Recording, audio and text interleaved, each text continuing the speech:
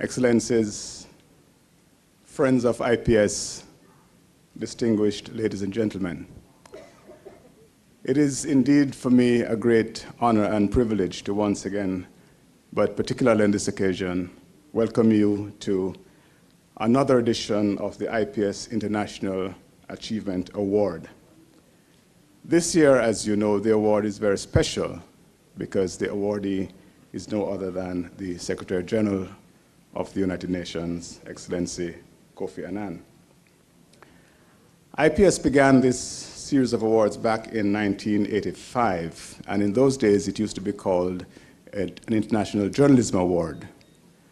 And the idea was to honor journalists who have made particular contributions to the struggle for human rights and democracy, some of them in fact giving their lives, including journalists like Guillermo Cano of El Espectador in Colombia, and IPS's own Richard Zoysa of Sri Lanka, both of whom died, as it were, in the line of fire as journalists trying to cover stories that others would rather not have covered.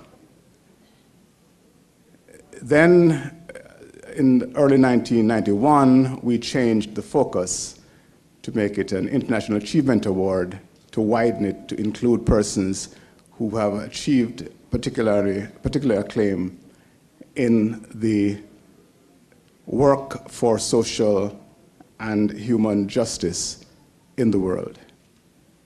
And during the years since 1991, we have honored a very distinguished group of individuals, and I am not going to read all the names to you because they are in the package that is left there for you.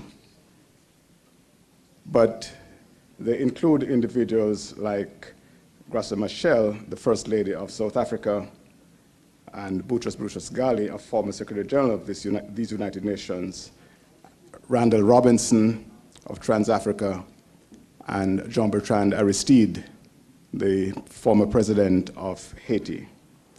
So it is in that context and against that tradition that we're gathered here again at the United Nations. And the very fact that so many of you have turned out is, in our view, we thank you for that. We also know that a lot of it has to do with the fact that tonight's honoree is particularly respected by those of you who are here, and the fact that you are here means that you share with us the joy in making this award to the Secretary General. We have a very short program because it is one of those evenings when many things are happening, but we could not have an award of this kind without some individuals making some contributions. And we have a keynote speaker in Ambassador Dumasani Khumalo, who is the chairman of the Group of 77.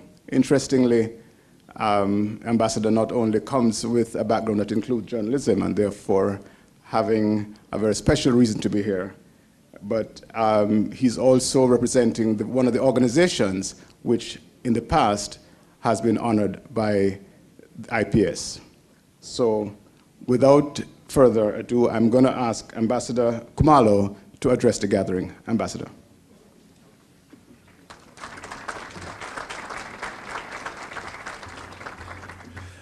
I know that we are all going to miss the Secretary General and Mrs. Annan, but I will miss them too. But above all, I will miss being chairman of the G77, so that I can get invited to all these nice events.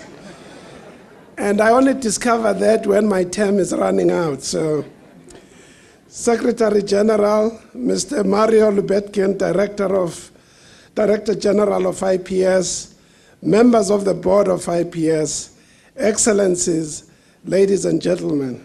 It is indeed a great honor for me to speak at the Interpress Service Award ceremony recognizing Secretary General Kofi Annan for his lasting contributions to peace, security, development, gender empowerment, and human rights.